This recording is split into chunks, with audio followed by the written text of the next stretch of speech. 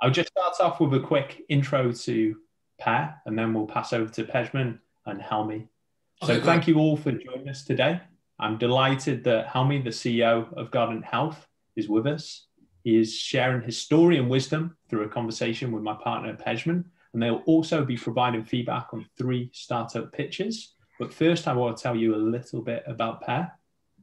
So we partner with founders early in their journey around pre-seed and seed stage.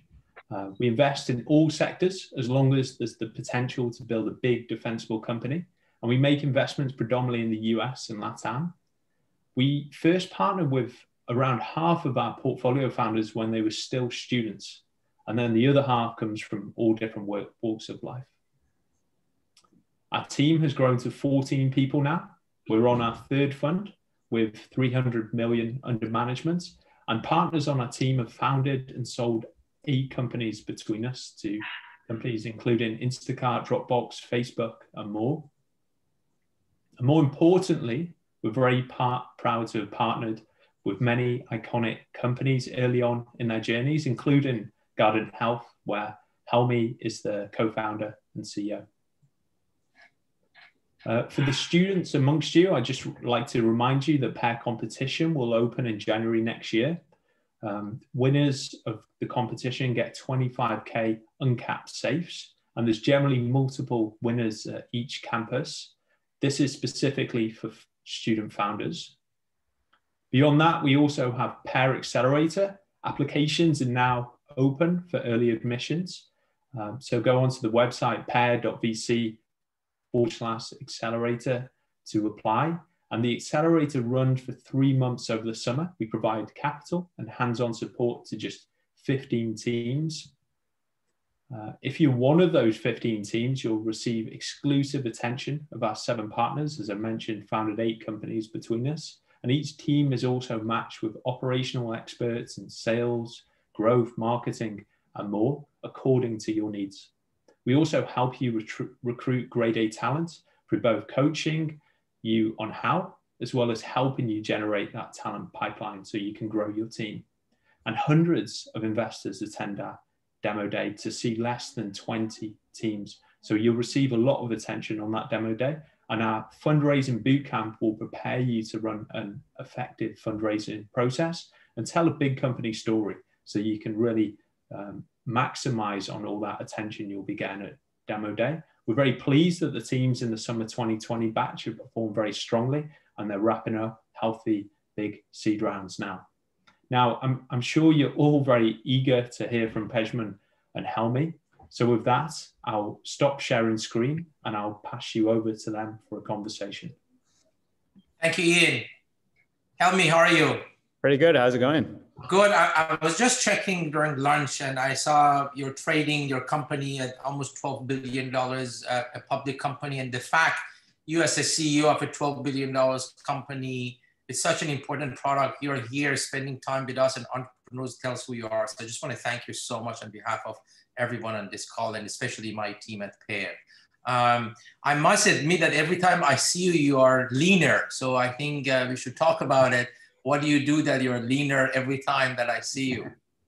Yeah, just more walking. I mean, that's, I think that's some of the benefits, the silver linings of this pandemic right now is, being able to really spend more time outdoors and, more time with family. So all of that has been a positive, certainly. But you really can't lose weight without eating well. And that's certainly something I focused a lot more time on in the new year. So I've met my 2020 resolution, I guess. Oh, great. That's awesome. Listen, I think there are a lot of people are eager to learn about your journey as a CEO of a public company in biotech. And I want to go back at the time that you were at Stanford. So I know you grew up in Bay Area. You actually finished undergrad in 2.5 years and you got master, PhD and postdoctorate in double E and PhD in electronic engineering. When was it that you started to really look at biotech? What was your relationship with biotech? Was it at the research labs you did? And just walk us through what happened, because normally you get a PhD in electronic engineering, you don't look at biotech, and you did it. So just walk us through that journey. Yeah, that's a great question. I always even as a child, wanted to go into medicine and help people. That was something that was a passion of mine. When I was an undergrad at Stanford, though, I looked at the process for becoming a doctor. It was, 13 to 15 years. That I didn't have the patience for that. So I said, I'm just going to go into engineering. I got into engineering, and I actually wanted to do circuit design. But I think there are too many smart people from, I think, your country, from Iran, and other places that are better than me. Well, including my partner, Yeah. Mar, as you know, has PhD in Oh yeah, WA. yeah. She was one of my TAs. She was one of my TAs at Stanford, and I just said, I can't really compete in that field. And there was a project that was, being formed. That was a mix between circuit design, device physics, signal processing, and biochemistry that is applied towards genomics, towards DNA sequencing. And so and there really weren't a lot of people who were interested in that because it was a very new field. I was actually working with Ron Davis and Mustafa Ronaghi, who obviously well. And I really have to credit Mustafa for really being one of the pioneers of this interdisciplinary collaboration, really trying to bring engineers into the field of biochemistry and genomics and so on. And that's how I first got exposed. And, that aligned with kind of my passion of really wanting to help people get back into, the medicine side of things, the biology side of things. And from there, that was during my master's. It was around year 2000, 2001.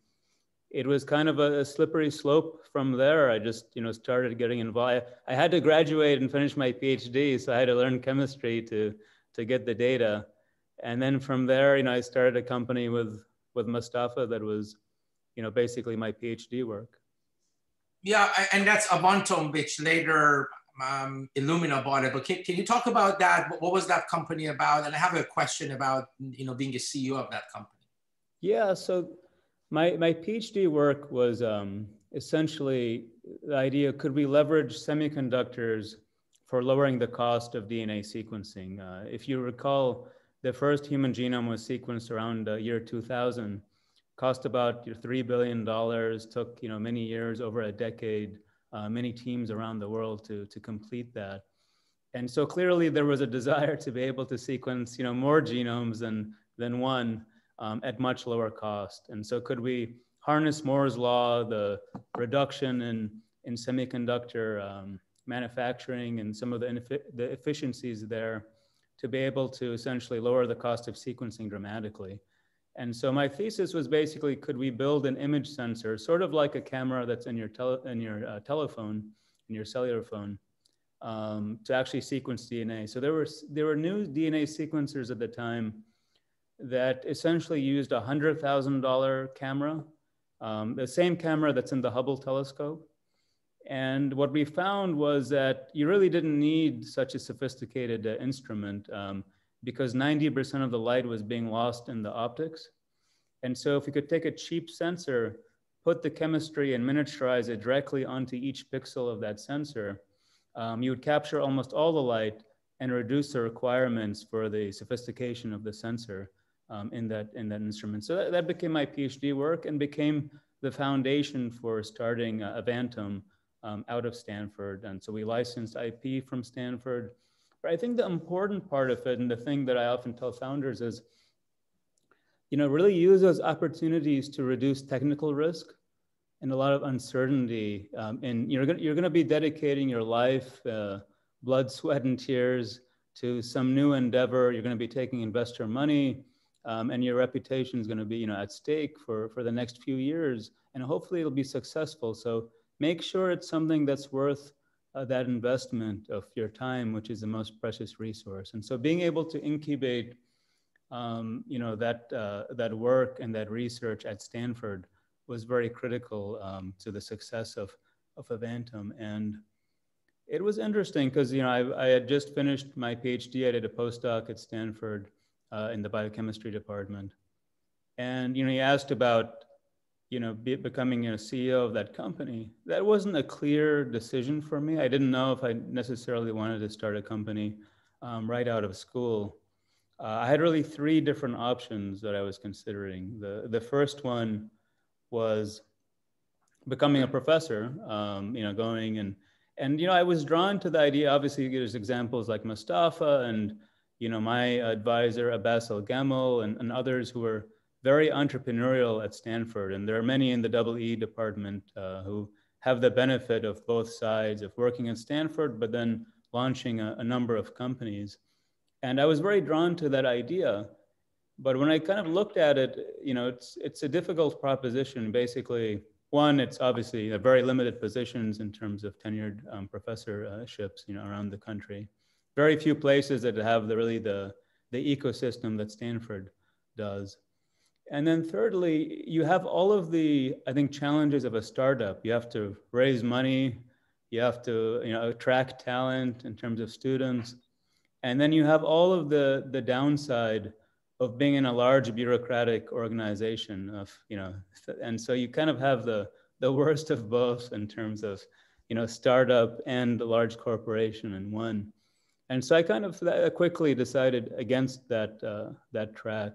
And so my other two options was, join a great large company, become an engineer there and, kind of learn about, how work is done in the corporate world, or start a company. And I took, I would say, a very sort of Pascal's wagers kind of view of things. I just said, there's never going to be an opportunity where I can take as much risk as I can now. I'm young.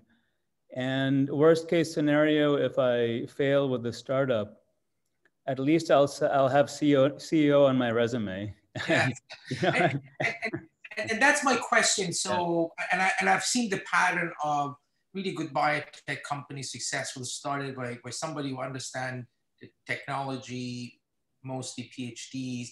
But people like you spend their life at schools and labs and innovation and research. How did you develop the business skills when you started Avantom? I mean, this is the first time you're coming out. It wasn't thing that you took at school. So walk us through, because this is the question. Actually, Mustafa had a talk. This is Mustafa Ronaghi for the audience, the CTO of Illumina and actually co-founder of Avantom and a good friend of us. He said, actually, yes, technical people can really become a good CEO, especially in biotech if you learn. But just tell us, how did you develop those skills early on? Yeah, no, it's really having mentors like Mustafa, around you, surrounding yourself with those that you can learn from. And if they're not readily available, seeking them out and really learning from them. I'm fortunate in that my father was an entrepreneur in the Valley here. He started a number of technology companies. So I had that example growing up, someone who was a professor and was very technical, who eventually became, a kind of business person. So I saw that evolution obviously firsthand, but I would say that, and that was very instrumental, no doubt. But it's, startup is not just about scaling the company. It's about scaling yourself faster than the company, or in the same speed that the company is scaling. And so that's the largest, challenge. I had to learn, so much in the, Avantom was a very quick story. It was, 6-9 months in terms of, being operational. I would say, but I probably learned, more than I did in my undergrad. And those are 6-9 months, how to communicate, how to pitch, understanding investors, mindset, how to lead people, lead teams, conduct meetings that were, successful, putting roadmaps. And when you say I learned this, what did you do? You talk to people, you just did it and failed, or you read books? How do you talk to your father? It's all of the above. Yeah, it's all of the above. So it's reading books are obviously instrumental.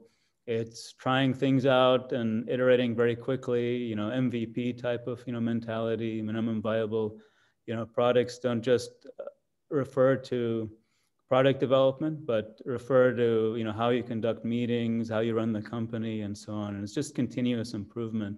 And then, mentorship as well, talking to other founders who maybe are a year or 2 years ahead of you in terms of their cycle, really understanding, what challenges they went from, and because you triangulate from all of these different sources. The books give you enough information to ask the right questions. And then it's really, I think, interacting with those who've done it that give you examples and stories that really, I think, hit home and resonate with you that you can apply. And then everyone has their own style. There's no perfect answer. It has to resonate with how you lead and how you, how you operate as a human, frankly. Your culture, your values, all of that is critical. And so you have to add your own flavor to whatever you read or whatever your mentors tell you. You spend the next 5-6 years at Illumina. I just want to fast forward on Guardant. Can you talk about the creation of Guardant? And you co-founded the company with Amir Ali Talasaz, who has another PhD, I think, I believe. But talk about the early days. What did you see? How did you start Guardant Health?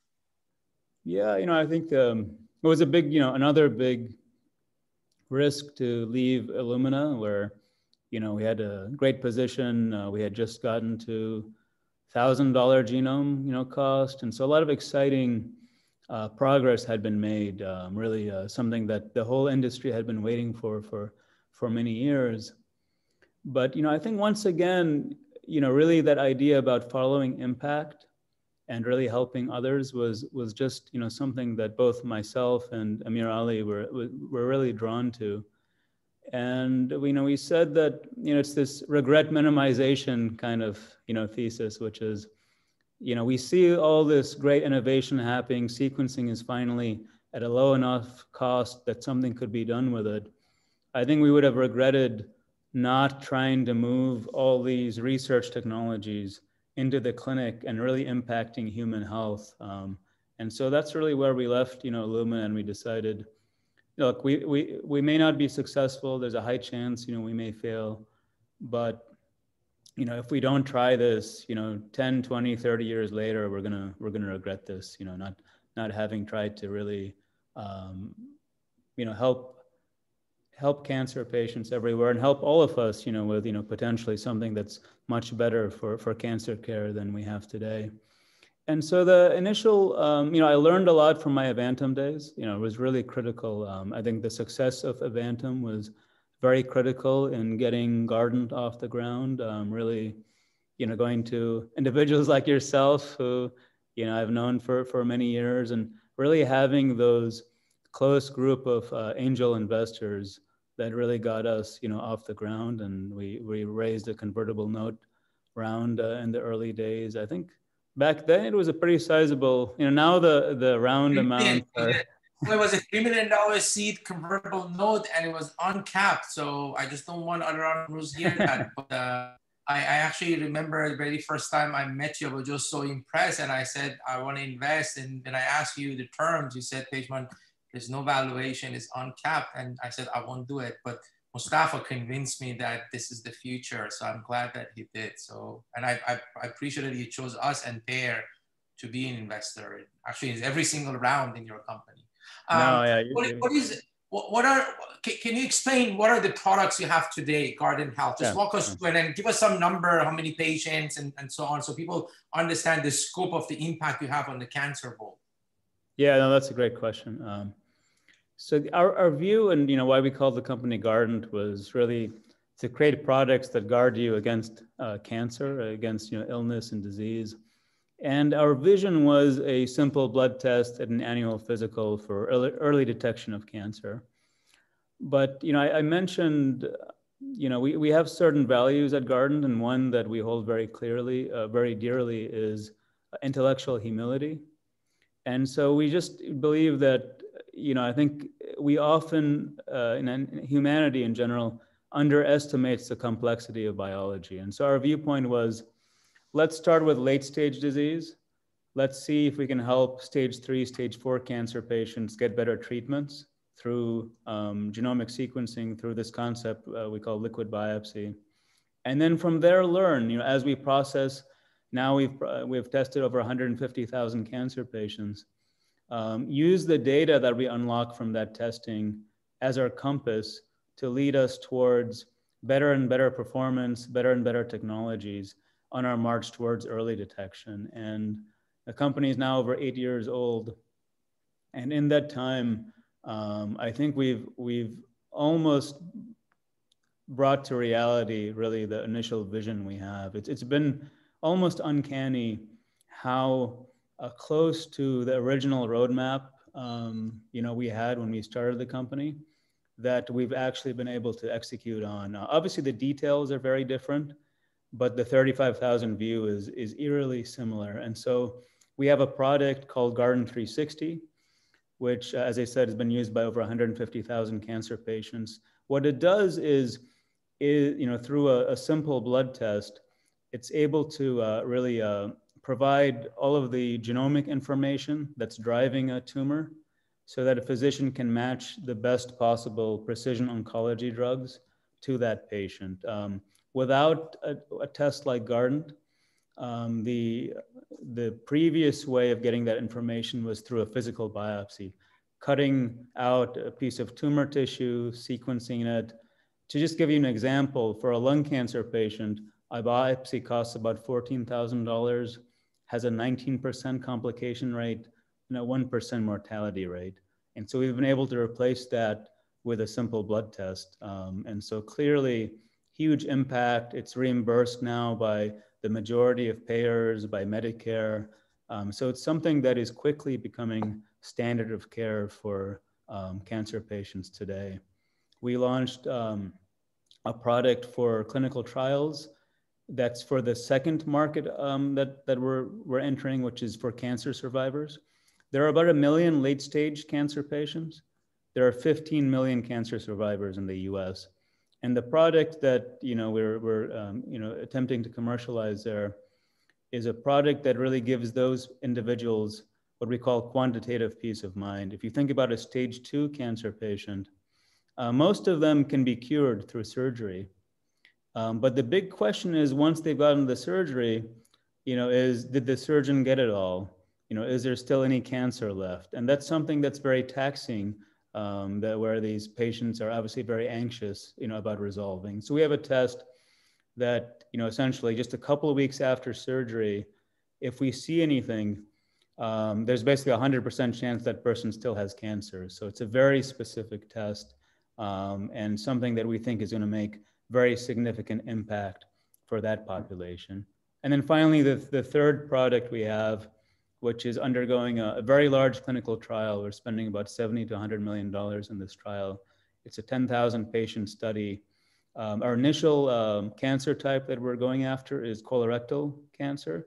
And so this is for early detection. So that instead of doing a colonoscopy or doing what's known as a stool test, you could potentially just take this simple blood test at an annual physical and really determine that you're free and clear of colorectal cancer, or that you have early stage colorectal cancer, and get the appropriate treatment. And it's something where the early data is very exciting, and we'll finish enrollment of the 10,000 patients sometime next year. So it's something we're very excited about. Well, that's the beauty of a public company, that they can share information and everybody learns. But if you and I have this conversation 10 years down the road, what do you think the metrics, or what is your biggest goal to achieve in 10 years with Guardant?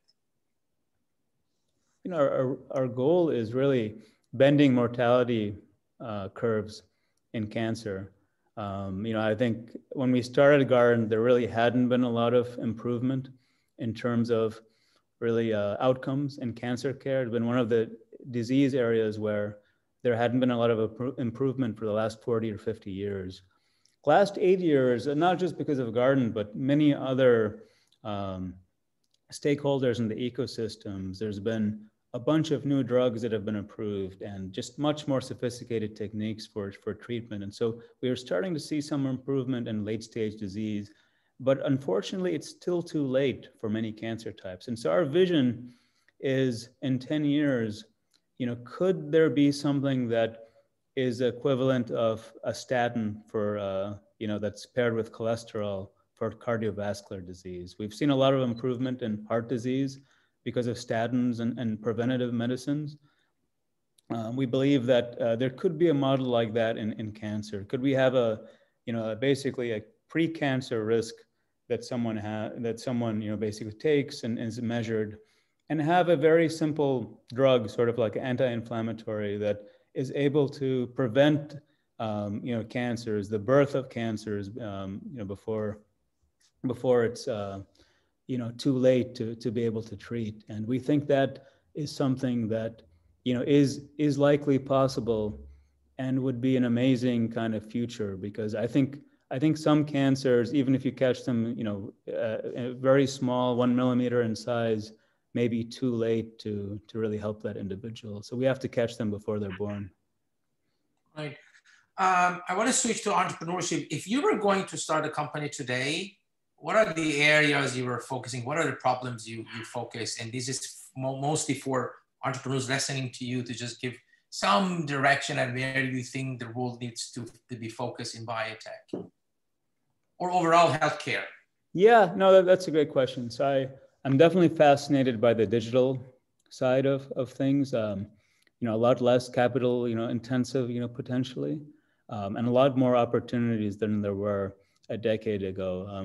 I think one of the things you have to think about in healthcare is sometimes less the technology side, but the business side.